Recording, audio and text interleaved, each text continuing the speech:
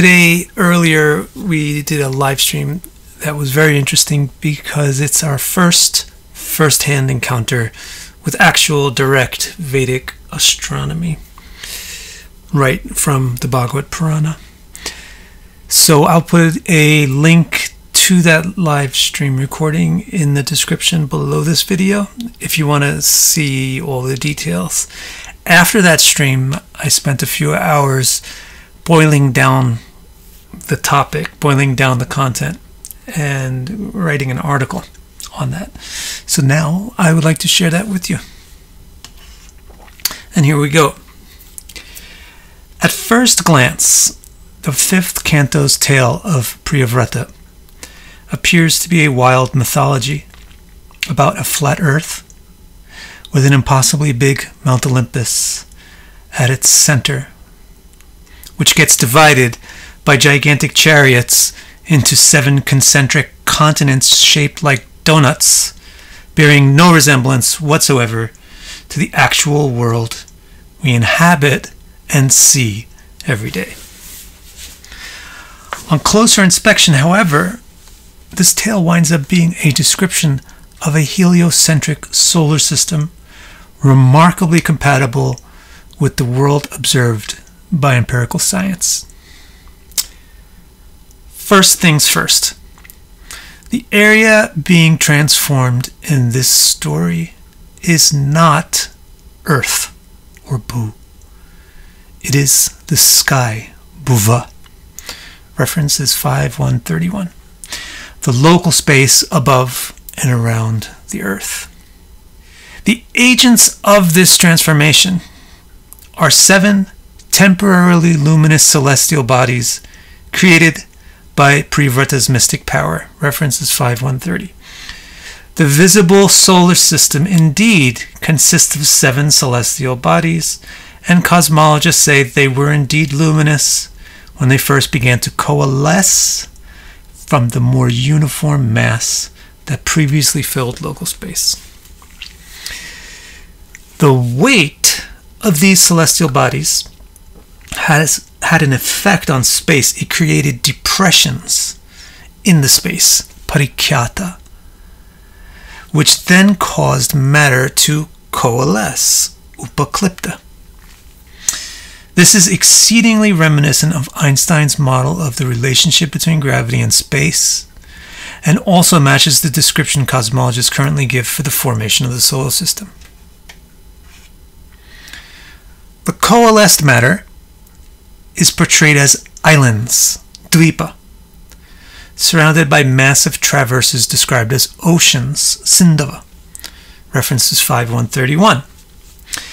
The distance between the islands is, quote, almost entirely taken up by the oceans around them. Iva bhyantara dvipa samana. 5.133. And this traverse doubles in size between each island. 5.132. When mapped out, this looks quite similar to modern maps of the solar system. If this is indeed a description of the solar system, the outermost ocean would correspond to interstellar space, which would also make sense because it is by far the largest ocean and has no definite outer edge. Priyavrata did all of this in an attempt to balance the unequal lengths of day and night over the course of a year, because that causes unstable seasonal climates.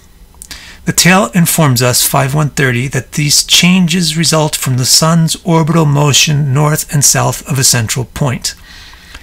This is the Mount Olympus of the tale, Suragiri Meru. This name conventionally means the tall mountain of the gods, but literally means the line on which the sun rises and falls. In other words, the equator. From the description, it seems Priyavrata accelerated the sun through its solstices and decelerated it at its equinoxes by subjecting it to various gravitational forces from variously sized bodies at various distances, the larger ones being further away, similar to how the further planets in our observable solar system are remarkably larger than the closer ones.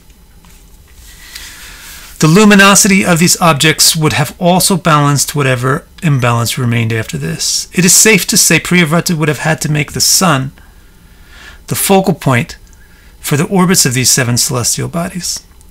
This would mean that the tale actually describes the creation of a heliocentric solar system. The oceans between each island are not identical to one another. Each one has a unique element mixed with water. Only the outermost ocean is pure water. It seems that the unique element in a particular ocean is the seed for the unique features of the island formed in it. Indeed, the naming system for the oceans and islands bears this out. The ocean is always named after a type of water, and the island is named for a type of plant. Plants, after all, grow from the nutrients in water. The quality of life on each island can be ascertained from the type of water it formed from, and from the name of the sun Priyavrata established as its regent. For example, the first realm, which is our world, coalesces from a salty ocean, kshara, like our sweat, and is ruled by Agnidra, which means initiating an effort, literally lighting the sacrificial fire. The second realm coalesces from a sugary ocean, Ikshurasa, and is ruled by Idmajiva, which means the fuel tongue. Life in the second realm, then, is less characterized by sweat and has more abundance of the sweet things in life people always want to taste. This tale primarily describes the formation of the 7 realms upwards from the earth, bhuva. Realms and planets may be related, but are not entirely identical. It seems that the planets of our empirical solar system echo the relationship of the 7 realms of bhuva. In other words, bodies in our empirical space are analog to super-empirical levels of existence in the Earth's local universe. So I will also put the text of this in the description below, because sometimes it's easier to read this at your own pace. Thank you very much.